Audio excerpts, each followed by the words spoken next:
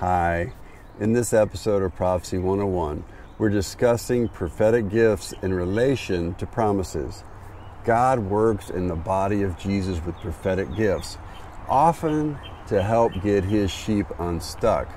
The two main ways we get stuck are 1, sin, and 2, failing to trust in specific promises in the way that we need to trust to apply and benefit from those promises. I always appreciate God's green light to trumpet the promises because I'm often equal time and balance to other ministries who focus more on the promises and rarely speak about sin. Praise the Lord Jesus. Today we're talking about the promises. Good news. It's not about being someone else. There's healing in being true. But there is room at the cross for you. In the same way that our conscience is the voice in our hearts speaking to us when we sin, we each have an inner voice of expectation, telling our hearts what we expect God will and should do for us. Unfortunately, while many people's consciences in Western Christendom are decently trained by the Ten Commandments, our inner voices of expectation are often trained by parents and teachers and friends and media telling us what blessings we should have in ways that create an entitlement mentality rather than a sober dependence on God's actual blessings and promises. Most of my early life, my inner voice of expectation was mostly in line with God's blessings to be fruitful and multiply, fill the earth and subdue it, rule over the birds of the air and the beasts of the field and the fish of the sea. My parents reinforced that I was made in the image of God and that the sweat of my brow would bring my daily bread. In my earliest memories, I also had reasonable expectations of having a wife and children of my own.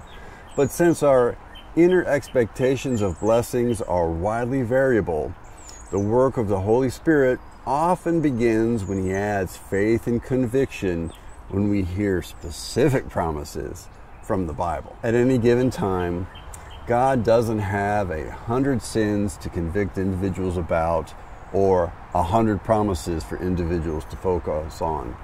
Bible teachers usually have a typical order of bringing these teachings on promises a few at a time. Shepherds have some skill and experience for naturally discerning where specific people are in relation to God's promises and what God tends to do for people at a given stage of life and maturity. The prophetic gifts tend to get specific more quickly. On the sin side, that can be uncomfortable.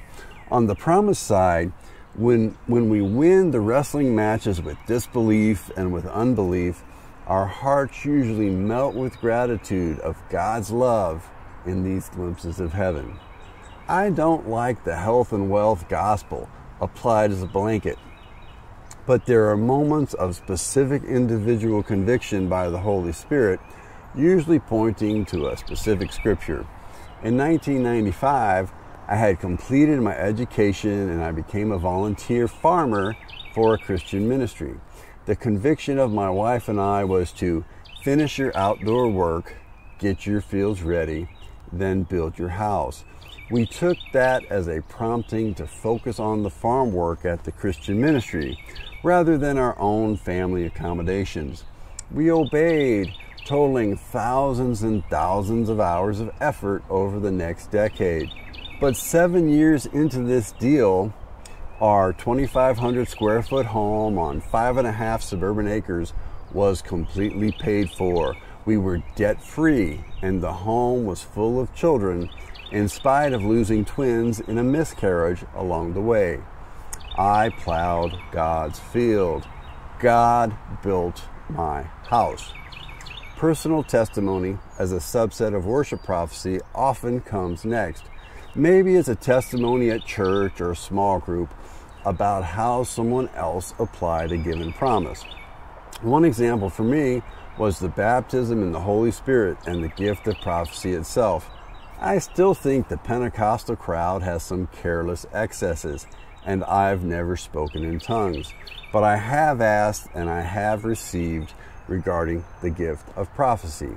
Let me also mention testimonies about giving. Now, these testimonies often have some cliche like, you can't outgive God. I hate these sowing seed sermons, but listen to the redneck Jesus professor.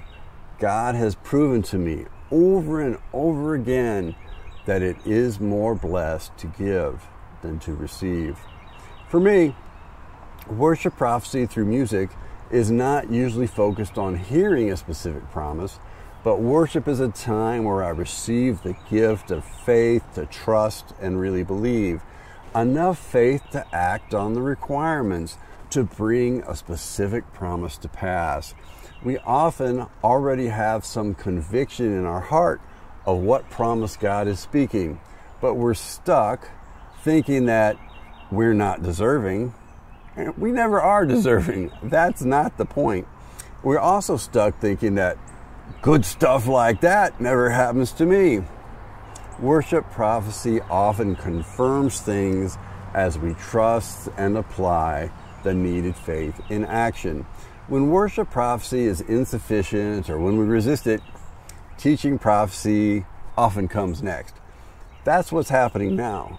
Maybe you don't believe that the gift of prophecy is real, or for now, or for you. Maybe you think you already have the limited measure of this gift that God has for you. Ask and keep on asking. Seek and keep on seeking. Knock and keep on knocking. There's more. Not just in some general ethereal sense. Be specific. Lord, show me how to get my child unstuck. Lord, show me how to encourage this brother toward getting unstuck. Lord, show me how to get my church unstuck. Lord, show me where my unbelieving friend is stuck in coming to Jesus.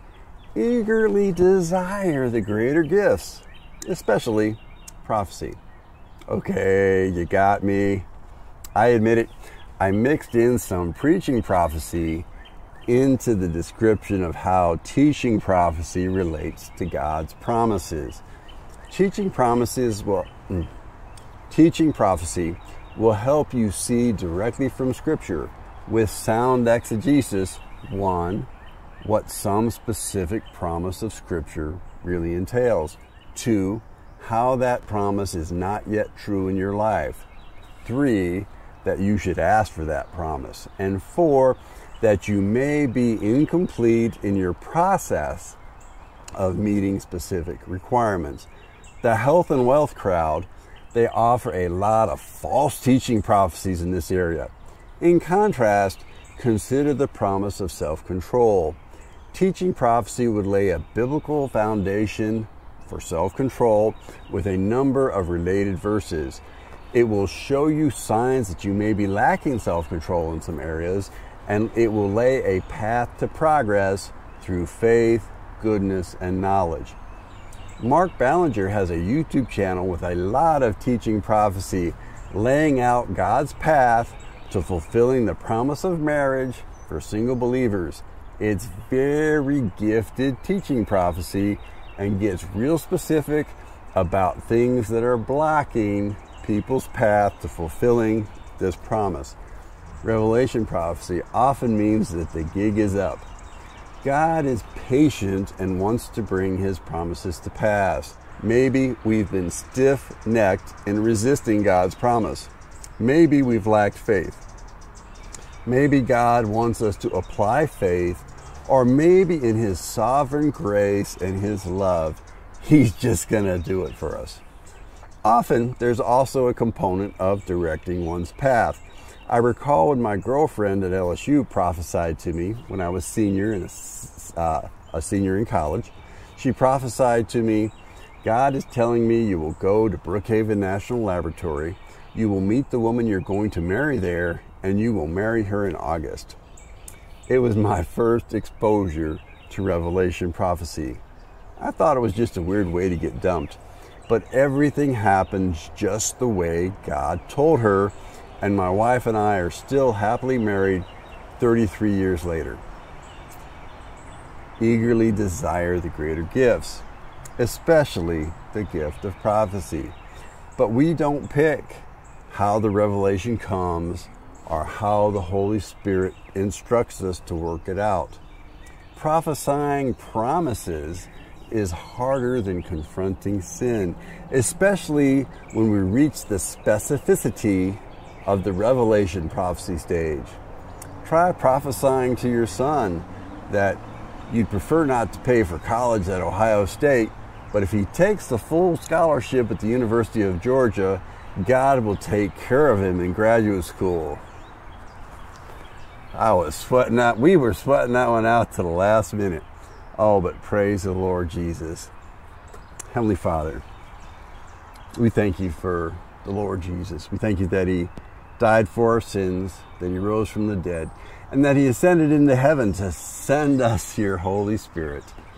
Lord God, we pray for the gift of prophecy and for increases in the gift of prophecy, especially as it relates to promises. Help us, Lord God. Speak to us. Help us to hear clearly. Filter out the noise. Help us to throw off everything that hinders and the sin that so easily entangles.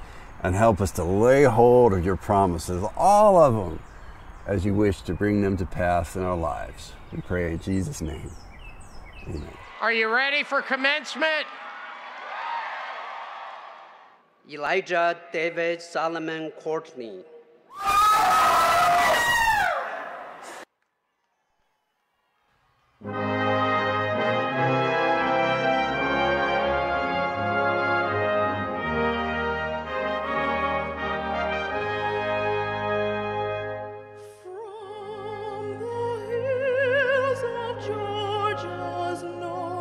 I left my home in Georgia, headed for the Frisco Bay.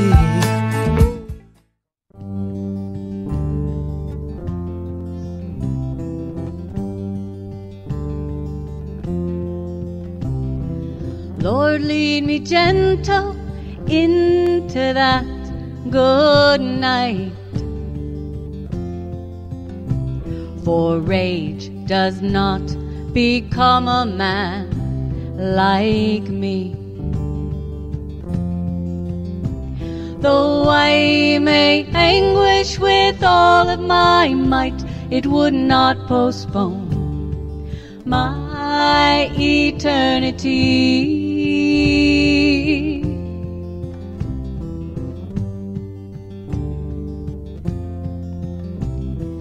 Lord, lead me boldly into that good day,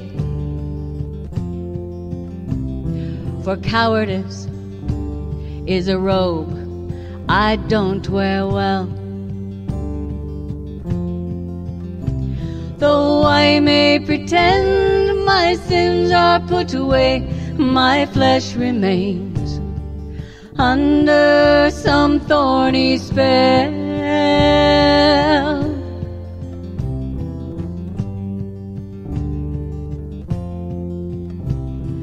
Lord, show me virtues for my voyage home, for I am in a tempest-troubled sea. Help me avoid constately pleasure dome, whose caves of ice so oft have tempted me.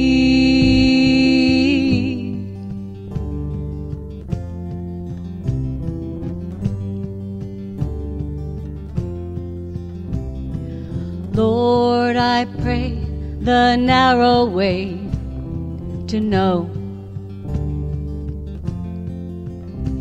for where your Lamb leads, I'll surely go.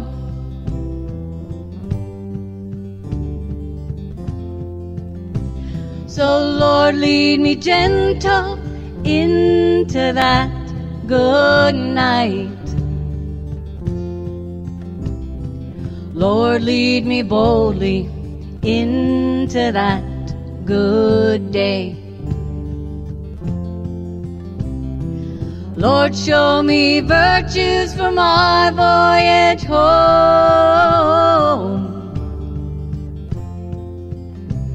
For where your Lamb leads, I'll surely go, surely go.